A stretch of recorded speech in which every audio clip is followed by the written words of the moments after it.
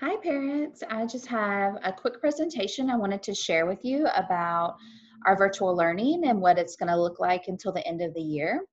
Our last school day this year will be June 9th, so we will continue with our virtual learning until then. So I have some information on Zoom meetings and our virtual meetings that I wanted to share with you. So I'm going to share my screen. Okay. All right. Hopefully, oh, hold on, if I get this to go away. Okay. All right. So, like I said, we'll be continuing with virtual learning until June 9th. The students are doing a wonderful job so far. They are, coming to the live lessons and participating and doing a great job. So, just a little bit of information. Some of it is from Pinewood and some of it's from pre-K. So, let's go ahead. The expectations as far as Pinewood goes and pre-K is do your best to have students connect with teacher according to classroom schedules. So that just means be on time. Try to connect during school hours if at all possible. Students will have 2 hours of instruction per day. That includes their live lessons with me. That includes the time that they're spending on schoolwork at home and any other work they're doing.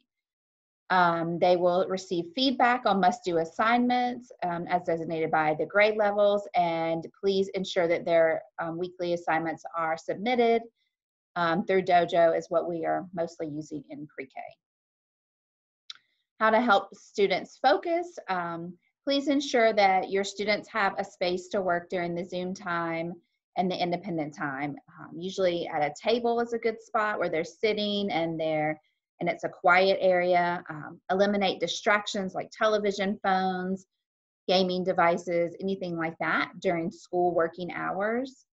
You would be really surprised how much background noise we are all able to hear during Zoom lessons. The microphones and the speakers on the devices really pick up a lot of background noise. So as quiet and distraction free as you can make it would be super helpful. Make sure your students are completing the tasks and you're submitting them on Dojo and communicating with me if you have any other needs outside of academic needs that we can help you with this year. Just let me know. And this, I kind of did this just for you guys. This is kind of a checklist of things that you can go by on a daily basis to make sure you're doing what you need to do for pre-K. So first thing in the morning, check Dojo for the question of the day. It's the first thing I post every morning, so please have your student answer the question of the day. It can just be, usually I'm asking for a word or two, sometimes a picture if possible, that kind of thing. Then directly after that, I always post a morning message, and that includes all of the lessons for the day. And I've been putting the links in there as well. I know some parents had asked for the links again for the Zoom meetings. So I'm including those each morning and also the link for our YouTube channel. So it's all right there in one place for you. Also, make sure you're going to the YouTube channel and completing the lessons for the day. You don't have to do them all at one time by any stretch of the imagination. You can go and do one and then do something else for a little while, come back and do the next one. However that works for your family is fine. Attend the live Zoom lessons at either 10 o'clock or 3 o'clock. You're not locked in to a particular time. I know right now everyone kind of has their time that works best for them, but if on a particular day, in the afternoon, you're not going to be at home, go ahead and have your student come to the 10 o'clock time. That's completely fine. The students are welcome at any time. The lessons are pretty much the same at 10 or 3 o'clock, so anytime they attend is fine. Occasionally, we'll have extra live lessons that your child is welcome to attend if they're able to. And I'll post about those in the morning if your child has another Zoom for that day.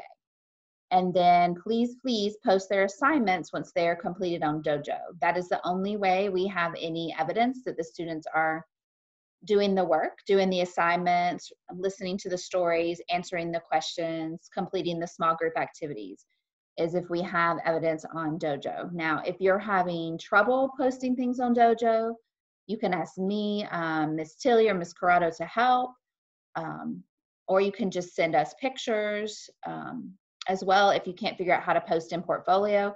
Other parents may be able to help you as well. So if you can't figure it out, there may be another parent that can help you out. So just let us know if you need any help with any of that. Okay. So we are so happy that you guys have done such a good job with your students this year.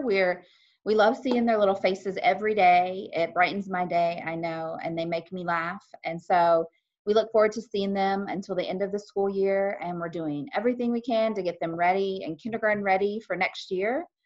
As the school year starts to wind down, we'll do some more fun stuff, but we need those kids to come to Zoom and come to the lessons and do the assignments. And so if you have any questions about any of that, or if your schedule has changed and you're having a hard time getting on Zoom, please don't hesitate to let me know. I have been doing a nightly Zoom once a week. I did it last week at 7 o'clock. So if there's something that's going on with your family and your work schedule and you can only come to a night lesson with your students, so just let me know and I'll send you the link for that as well. Okay. So again, if you have any questions, please let us know. We're here to help, and we can't wait to keep teaching your children and for the rest of the year, and we will see everybody soon. Bye.